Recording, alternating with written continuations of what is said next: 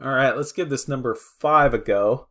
So it says complete the table using this rule, then plot the ordered pairs, then graph them. Choose an appropriate scale for the graph and scale the axes. Okay, so 2x minus 3 is my rule. So that means I'm going to go 2 times input minus 3. So negative 4 minus 3, negative 7. 2 times input minus 3. Negative 2, negative 5. 2 times input minus 3. 2 times input minus 3. 2 times input minus 3. 2 times input minus 3. 2 times input minus 3. All right. So as I go to graph, I know that 0, 0 is right here. So let's see. My x values go from negative 2 out to 4.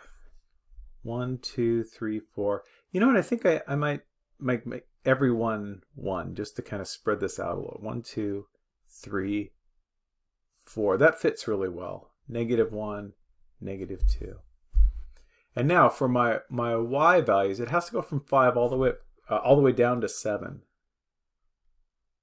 So 1, 2, 3, 4, 5, 6, 7. You know, if I stretch this out anymore, I'm not going to have room to get down to the negative 7. So I'm going to have this go by ones. Negative 1, negative 2, negative 3, negative 4, 7. 1, 2, 3, 4, 5. All right, so now I can graph my points. Negative 2, negative 7. That's back 2, down 7. Negative 1, negative 5, negative 1, negative 5.